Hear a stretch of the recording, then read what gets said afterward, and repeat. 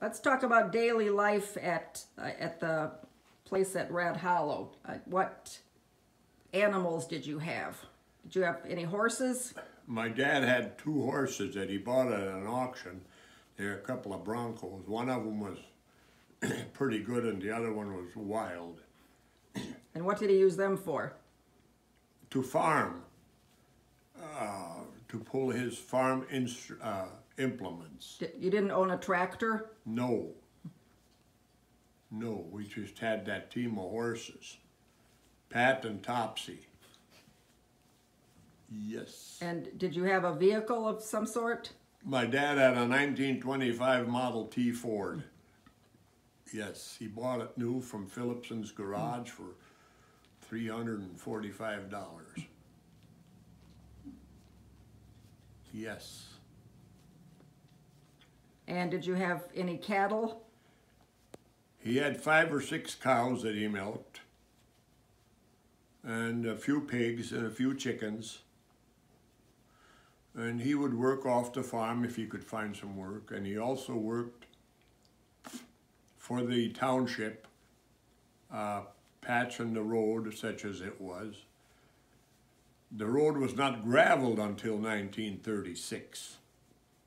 It was dirt before that? Yeah, dirt and rocks. Yes. Yes.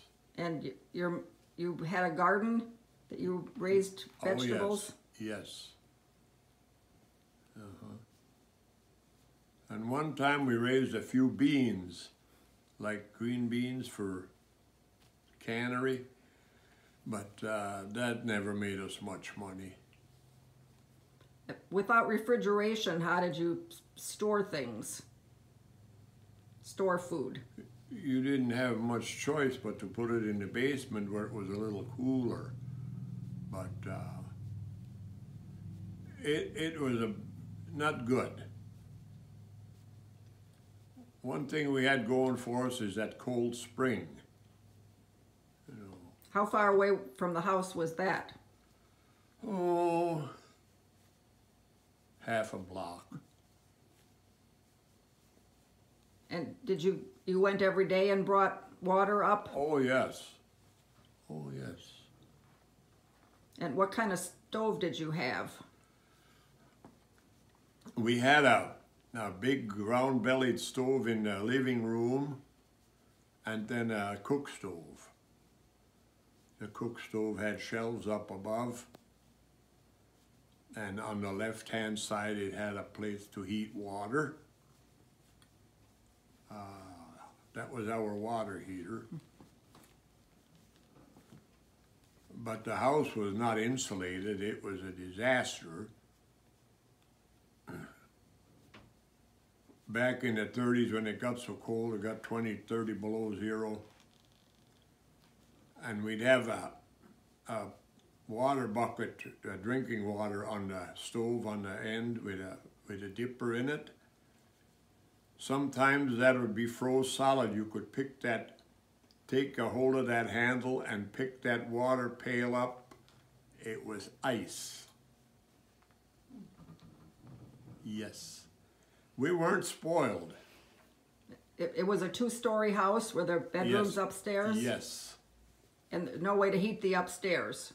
That is correct. Did you take heated stones or something to bed, or how did you stay warm in bed? We would once in a while, we would warm the blankets a little down by the big stove and then run upstairs and jump into bed. But we had blankets with feathers in them, like down. And we were always nice and warm. Yes. And you had some pigs that you butchered for meat? Yes.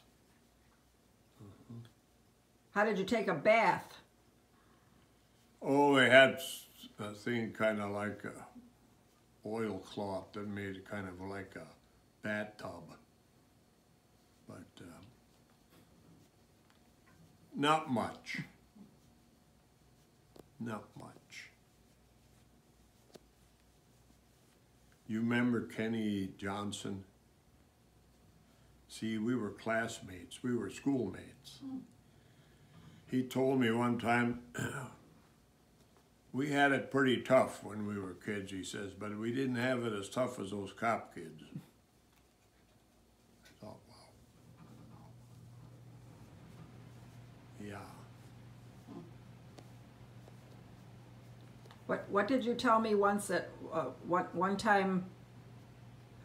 How much money did your parents have in the house? That's all they had? 9 cents. 9 cents. They had 9 cents in the house. But you know, if it hadn't been for the